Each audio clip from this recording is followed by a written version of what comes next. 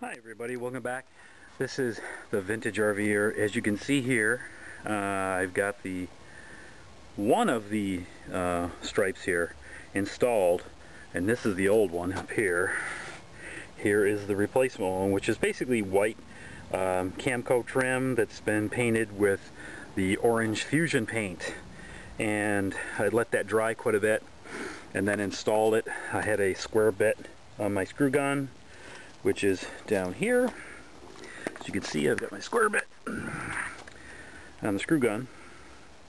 For that, I've got a pair of tin snips and a screwdriver to kind of get behind the molding and then break off the old nasty stuff. But this is pretty much what you wind up with, is this orange trim. It's not an exact match to the orange on the logo, but you know what I'm thinking?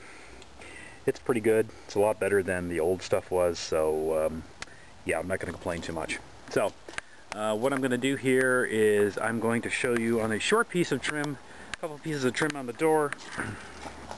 Here, I'm going to take the screw gun, and I'm going to take my time here. I got to undo it a little bit, because some of these might be a little iffy, especially on the door. So we're going to just... Ooh. Man, that's fun. Alright, so there's that. I'm going to try to unscrew that the rest of the way. Wow, that's kind of hard even from the beginning here. What's going on with that? It's,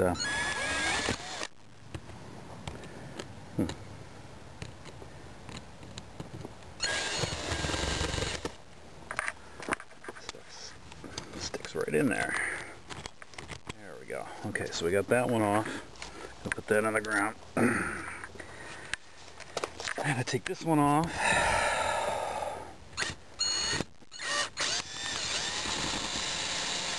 And that's just spinning. That's such a good sign, you know, when that does that, isn't it? That just sounds to me like this whole trim piece is just going to come flying off here. Looks like I'm going to have to take some caulk and just gently do this here, as with any of these older RVs. I'm sure there's a reason why this is the way it is. This one here, it's warm enough today. The sun's out, so I'm going to just gently peel this and get this. This is actually fairly pliable, which I'm really surprised it is, because this just seems to me like this sucker would just fall apart. As you can see here, a lot of these screws, they're just kind of not sitting in the door very well. So I think what I'm going to have to do is I'm going to have to take these out and screw them in a slightly different locale, because I have a suspicion that this whole thing is kind of not doing very good as far as, because you can see here it's almost, I mean there's like one screw that's really holding on.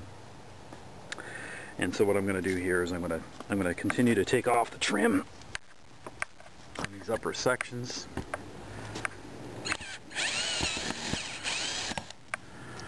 Same up here.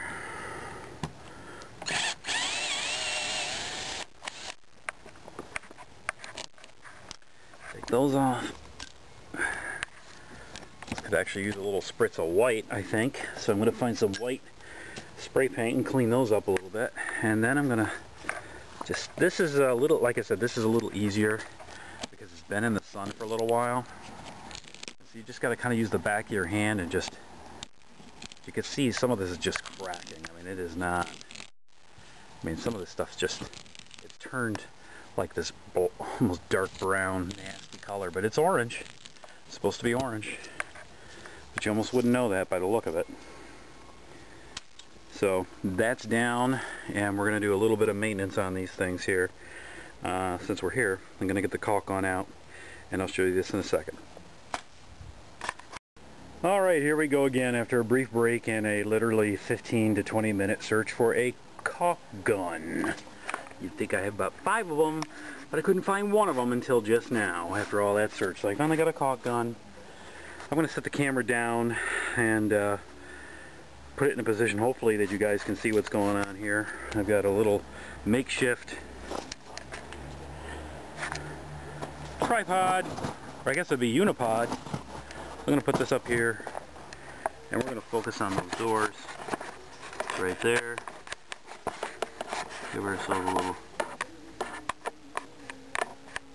like that. There we go. Alright. Probably catch me in the camera, but that's okay, I guess. So what I'm going to do is I'm going to take this screw gun and back off these screws. Oh, that didn't even, okay, well, that kind of didn't even stay in there, did it? So now we got this.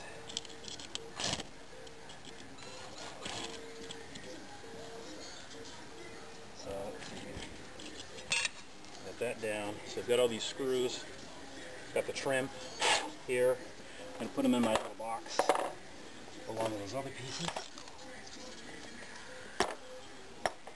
We're going to take all these, we're going to put them down here, and we're going to take this stuff here, and we're going to paint them all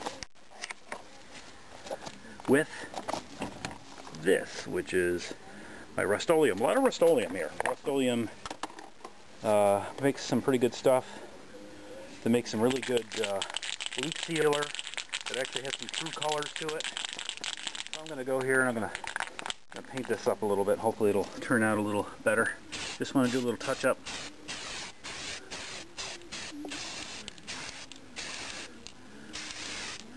Hopefully we can get some good coverage here. And also do the screws. Give them a little extra chance here. Sun has gone down behind the house, so things have cooled down quite a bit. So I'm going to go back up here and again take the screws off the top section.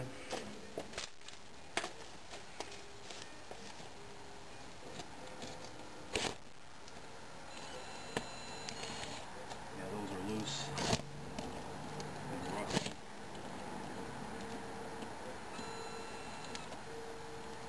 These are going to come out by hand pretty much. Put those in the box. So while I'm here, yeah, everything about this, any old RV is going to take maintenance. And a little bit of coordination there. So I get screw, there we go. Put them down there, along with the other strip. Put it down there and I'll paint that. So we basically have this brown trim area. I don't have the brown for this, so I'm just going to leave this as is. But you can see here it's just a piece of aluminum that's been inserted. But what I'm going to do is I'm going to take this caulk gun after I clean up the strip. I'm not going to get crazy with this. I'm just going to give it a little spritz here. My trim strip's in the way. We're going to take this and just give this one a loving touch of spray paint here. You can see I don't care too much about my driveway because eventually that's one of the many projects that's going to get it some attention here. So I got my screws. Flip the box around a little bit. Make sure all my screws get coated.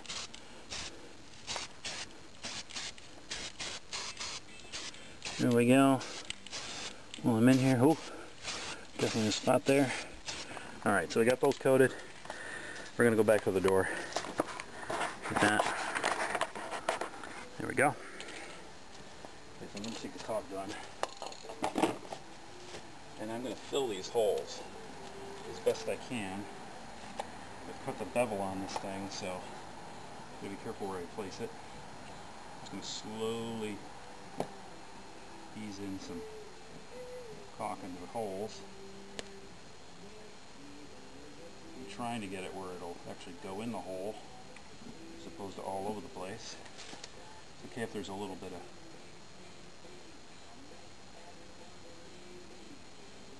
definitely more going in the hole than anything else. So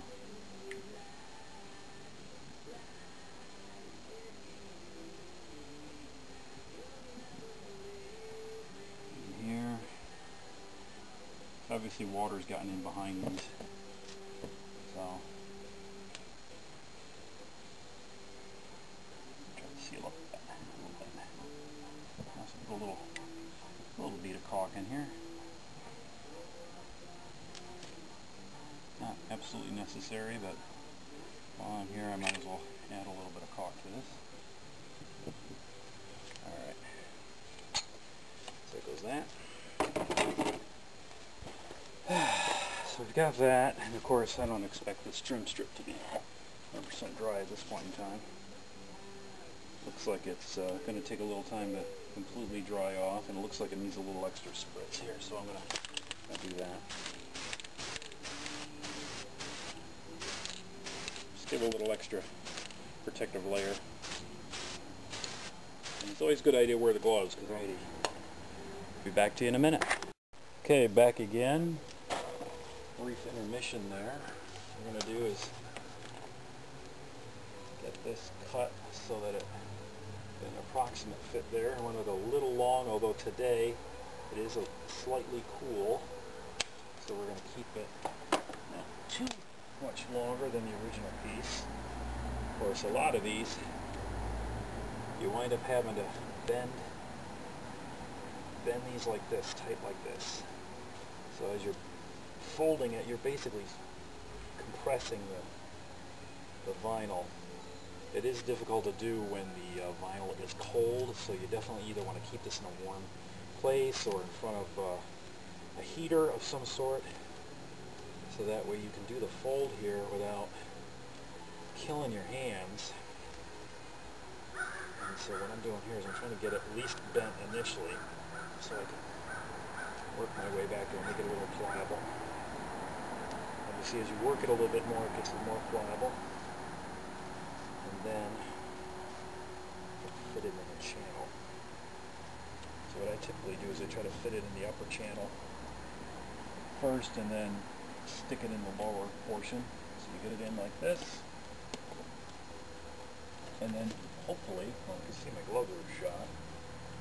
You try to work it in by flipping that lower portion and working it in.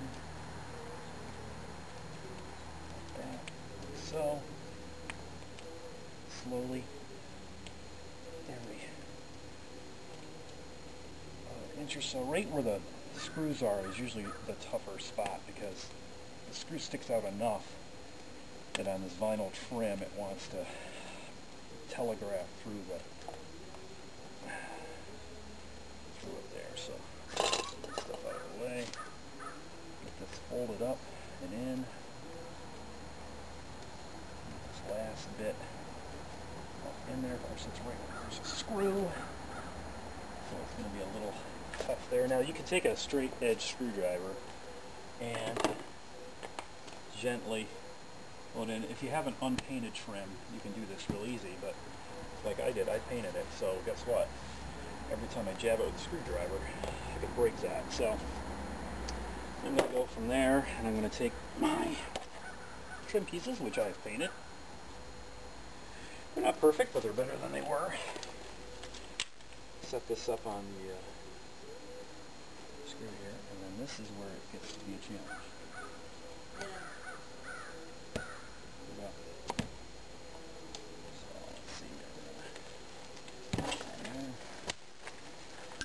Fixing the door? Yep.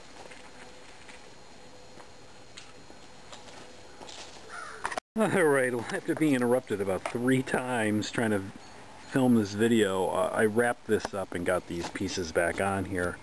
Not the prettiest job. I got to clean up a little bit with the caulk. But you can see up here I've got them screwed back in.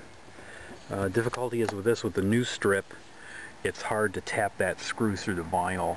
So I usually hold on to this back a little bit and then use the screw gun to tap it first and then suck it in, but you got to be a little careful how you get that back in there.